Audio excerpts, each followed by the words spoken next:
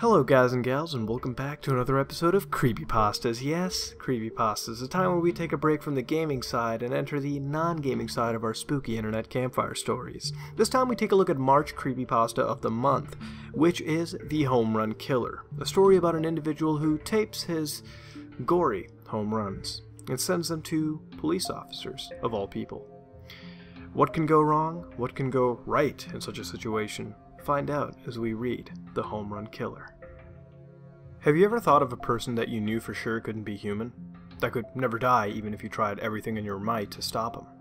I'm not talking about Jeff or Jane the Killer, no. I'm talking about someone equally or possibly more terrifying than them.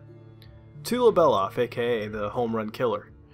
I guess I should start the story by saying that I am a detective who is investigating the horrific murders committed by Tulo Beloff, or more urbanly known as the Home Run Killer, who is still at large to this very day. Tulo reportedly quote-unquote home run 22 victims. I'm here to tell you what I came up with of the little-known history of the Home Run Killer. He's described as a shady man, usually wearing a hoodie or a sweater, with a red bandana covering his mouth. His face is described with the contents of somewhat long black hair and red-eye contacts. Tulo Iska Beloff was born in a small Romanian community on January 2, 1981. At the age of 3, Tulo's father, Sergei, beat his mother, Michaela, to death with a baseball bat, and was sentenced to hanging. Tulo was then sent to a foster home before being sent to an orphanage 4 years later. Sadly, no one was ever interested in adopting poor Tulo, even in high school. Tulo would always walk his way back to the orphanage he called home. Now you could be feeling sympathy for Tulo Beloff before I tell you he was 21 times worse than his father, and diabolical enough to send the videos of his murders to the station. I guess this is a perfect time to explain the killings and how they went down. So about a week ago, we got an unknown phone mysteriously placed in front of a local police station, labeled for me specifically. We investigated the contents on the device and we found only 22 videos. There were no other changes to the phone, just 22 strange videos. The chief of police was not sure if I should investigate what was recorded, but I don't mind reviewing the videos. I was just very confused of why it was sent to me specifically, so I entered my office to review the first video. If you don't know, a detective's job for reviewing mysterious tapes is to always be prepared.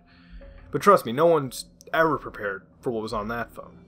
I got myself ready to record what was videotaped, hooked up the HDMI from the phone to a monitor, had a paper sketch pad, ready to describe what was on it, and I was ready to watch the first video. I looked at the title of the first video. I find it somewhat questionable, as the video was simply named VD.1201, and was about 15 minutes and 41 seconds long. But I sat back and hit the play button. The first thing I encountered, or strange thing that I noticed, was that the video was pitch black for about 15 seconds.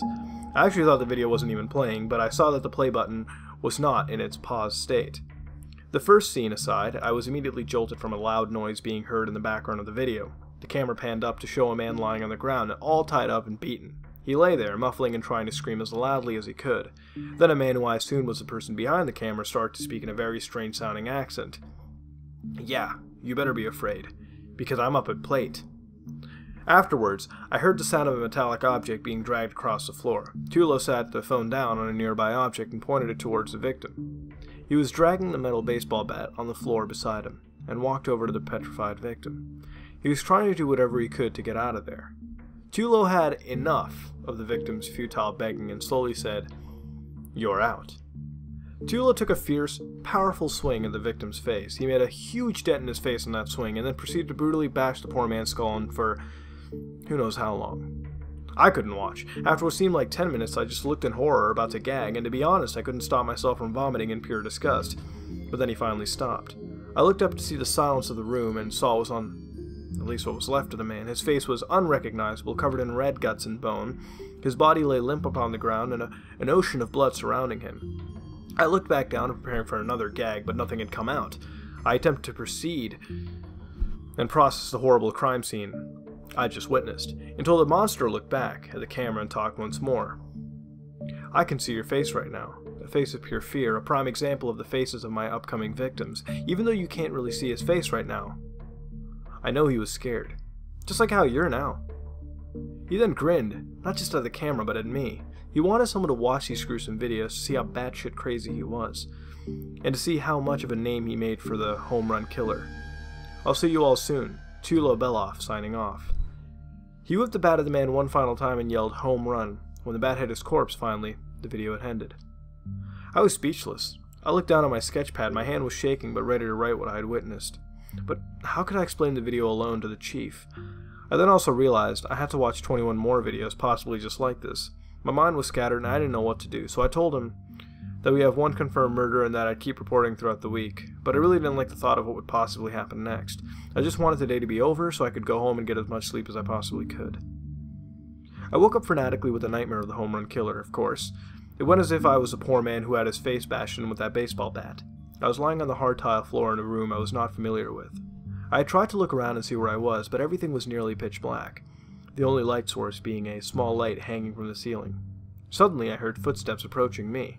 I rolled over on my back and saw the maniac, Tulo, approaching me with a metal baseball bat, grinning maniacally at me. I tried desperately to get away, but Tulo had made sure that I couldn't stand. My legs were bound together in duct tape, along with my arms. He hovered over me with the bat in his hands. He couldn't do anything except stare endlessly into my eyes. I didn't think he was going to do anything, but then it hit me. No, it literally hit me. Tulo struck me in the chest with the bat as hard as he could. He left me lying there, gasping for air. It felt as if he had punctured a hole in my lung. Then he took another swing. This one hit me right in the knee. I cried out in agony, but I could no longer feel my leg nor move it. He was just circling around me like a vulture. But at the same time, he was staring directly into my eyes. He circled me for a good 5 minutes before he just stopped, still looking at me with his menacing red eyes. He was starting to look very unpredictable. One minute he would go for the hit, and the next he would just stand around and watch. Then without warning he yelled home run and the bat swung at my head. I woke just before it hit me. I didn't really feel like going into work today actually and watching any more of those videos. I just called in sick and took a day of relaxation, honestly.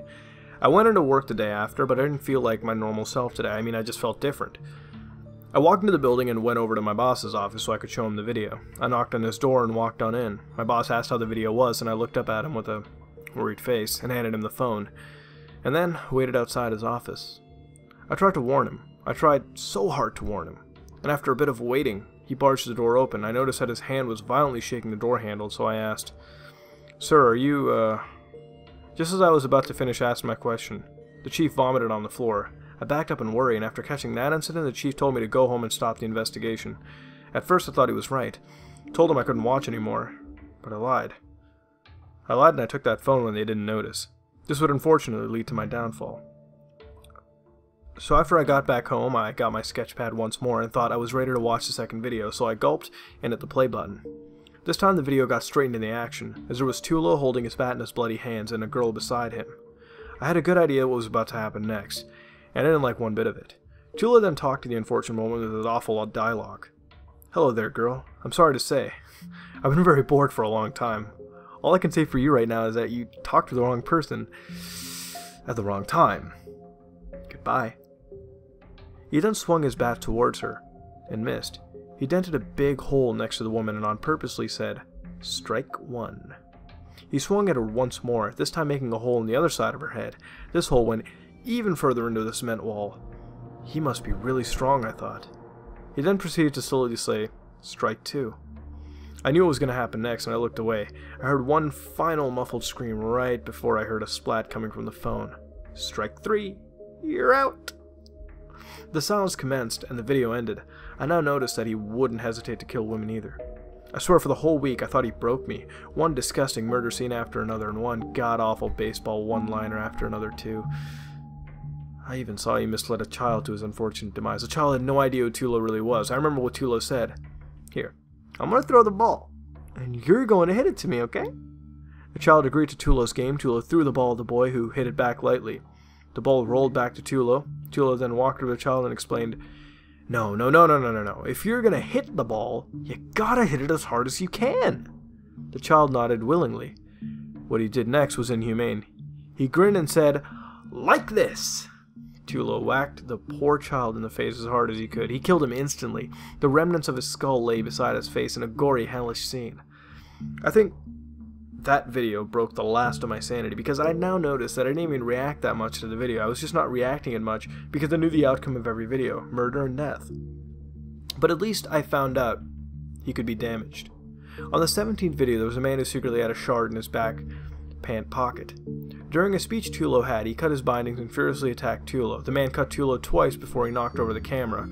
After about 30 seconds of screaming in pain, silence was heard in the background, and out of nowhere, someone picked up the phone, and to my disappointment, it was Tulo. His face was very cut up, and was breathing very heavily in pain after the struggle between the man.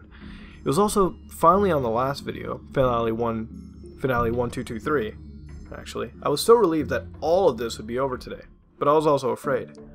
This would be likely the worst video, and the name is very cliched. The video starts similar to the first video, except it completely showed Tulo's face after the first 15 seconds, with medium, pure black hair, and those demonic red eye contacts.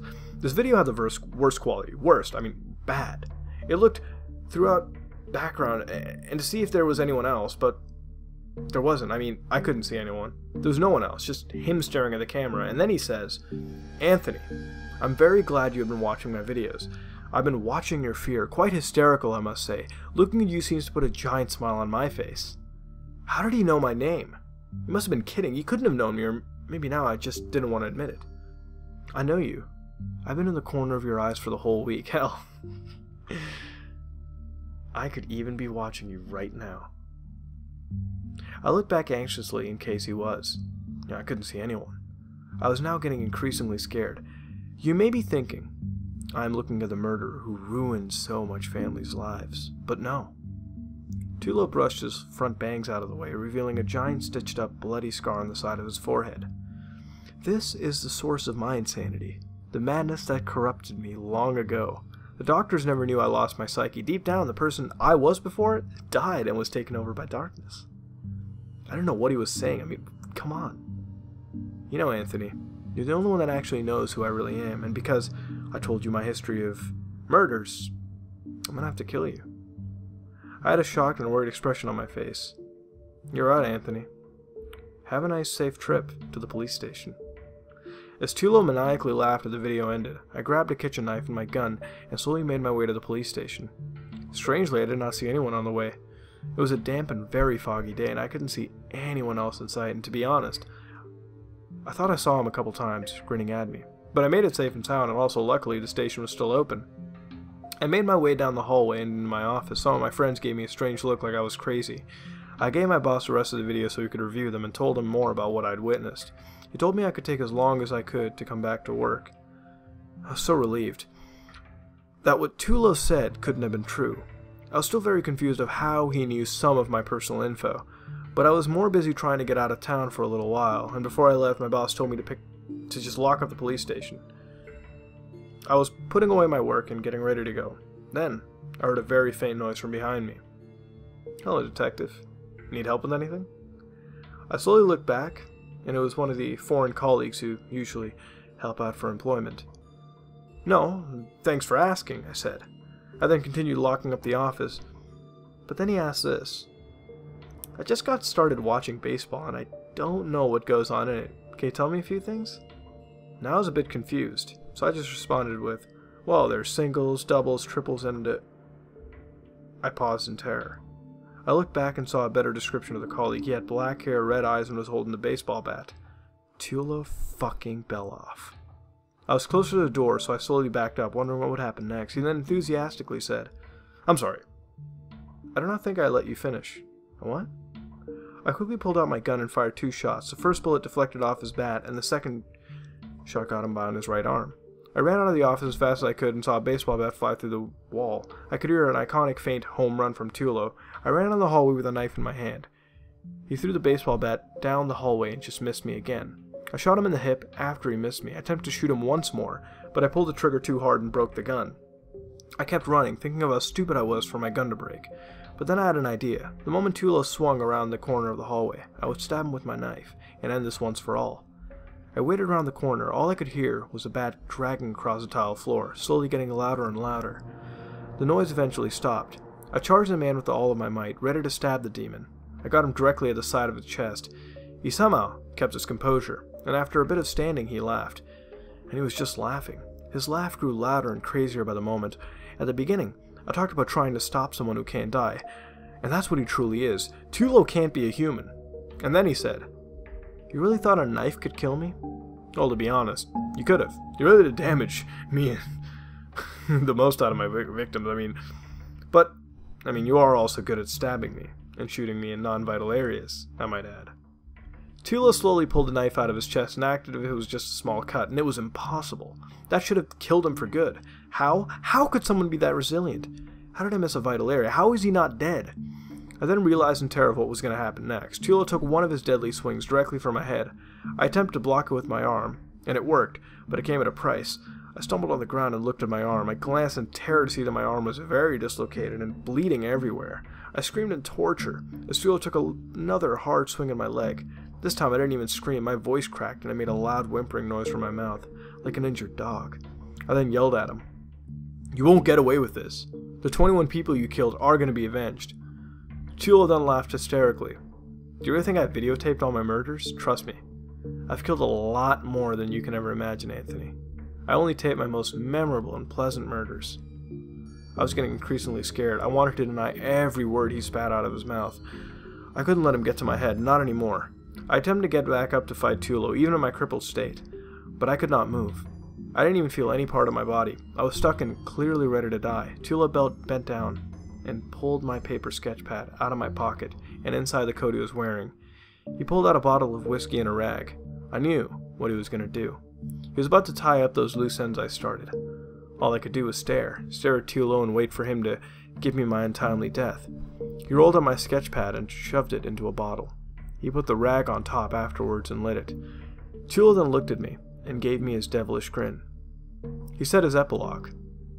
"Anthony, always remember, there's no possible escape for me, and of course, this is a final home run." He threw that newly made Molotov in my head. I burst into flames in a blink of an eye, slowly losing my skin and my life. As I lay there, dying in a fiery blazing inferno, I hear Tulo say in his final sentence before exiting the police station, "People of this terrible excuse of a world, your Reaper, has arrived in a physical entity to bring you to hell. So run, hide, pray for your life. I don't care. Because I'm at plate, and I'm never leaving." Well, that was quite something. We may have a character that stands for the likes of Jeff the Killer, but it's not like that's a big thing to do. Honestly, this one's leagues better than that, but due to how it's written and the build-up it has, it's not overtly wrong and actually has a concept that sends some chills down spines. The fact that something inhuman can really exist. And you know what? Again, like I always say, with so much that goes on in the world, people like this do exist, and that's what makes it ultra eerie, because it happens, unfortunately more than we think.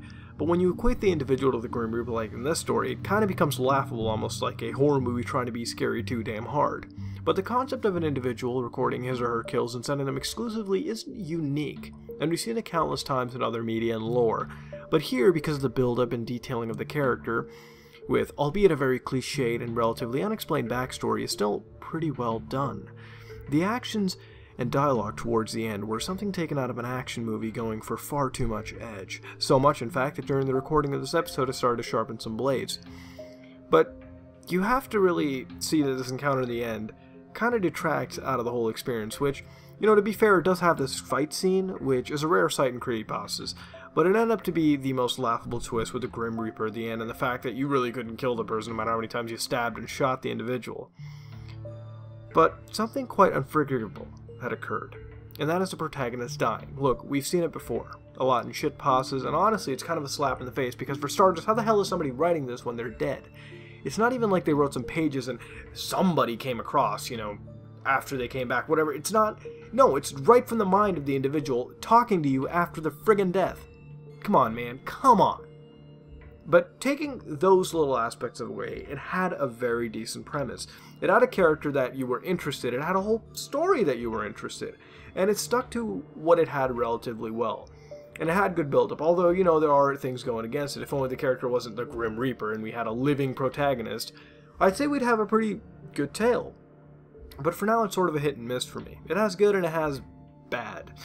So tell me in the comments below what you'd rate and what would you change to make it better, and if this deserves Creepypasta of the Month.